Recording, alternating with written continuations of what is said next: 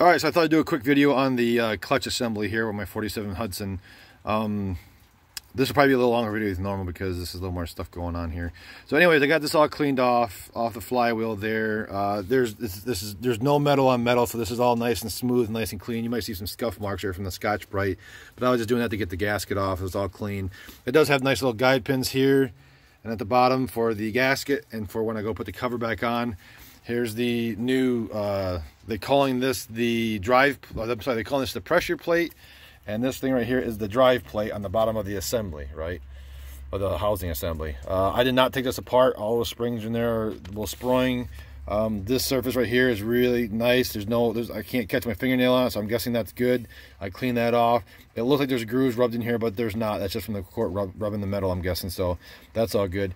I'm all squeezed in the car because it's raining outside, and I'm not in my garage because I have a 51 Hudson in my garage, so I'm doing something in your driveway right now. So hopefully you guys can hear it okay over the raindrops. Anyways, cover assembly, pressure plate, drive plate, according to the manual, and flywheel. Now the way this works, if you guys don't know, from what I can tell, this little, I don't know if it's a thrust bearing or whatever you want to call it, is on here. There's an oil seal on the bottom right here that will mate into the cover assembly. When that is on here, you will engage the clutch. Let me turn the knob here. These little tines. There's little, let me see, little tines at the bottom there will move here. Let me move that for you. So the tines will move up. Boop, boop. There's little spots right in the back of this where they make contact. It only goes on one way. And so when you push the pedal or the clutch in, move now. It moves that up. Alright, so. Alright, and I like grease and stuff. I just like to have grease and splines when I go together with stuff. Yeah, so that's how I do it. Anyways, so I'm going to try to stab this thing on here and see if there's anything I catch. Oh, one more thing. So these square blocks right here and these guide pins will only line up in one spot. This square block and this guide pin here. So it will only go on one way when you put it on. So if you guys are fortunate, there's a problem. It's because you don't have it on right. You can't put, even though there's two guide pins, there's one here, and there's one at the top here. You can see that the square piece does not line up properly with this guide pin like it does down here. So that right here will go right there. All right, cool. Let's put this thing on and see how it goes.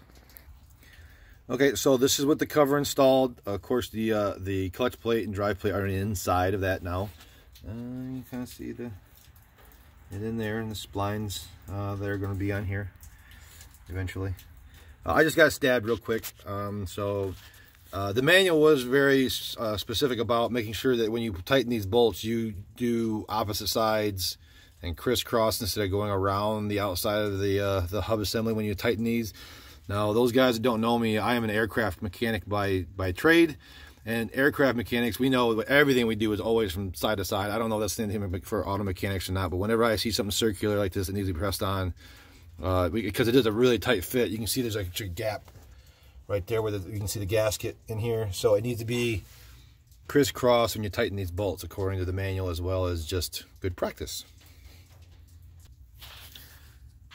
Okay, so I got all the bolts on the cover all torqued down.